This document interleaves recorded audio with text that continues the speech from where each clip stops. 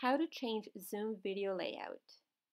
Changing the layout on Zoom is very easy and can be done following these simple steps. First, go into your Zoom account and start a meeting. Start the video and click on View.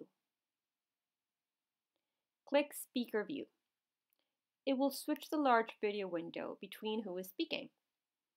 If it is a one-on-one meeting, it will display your video at the top and the other participants' video below. Now click on Gallery View. In this view, you will be able to see up to 25 participants at a time and will have an arrow to scroll through remaining participants. Click on Full Screen View. In this view, you will be in Speaker View or Gallery View, but the meeting will proceed in full screen. Mini Window View. It allows you to minimize the Zoom video by keeping it on top of any other application that is open in the computer. You can move the window around your screen as needed or hide the video entirely.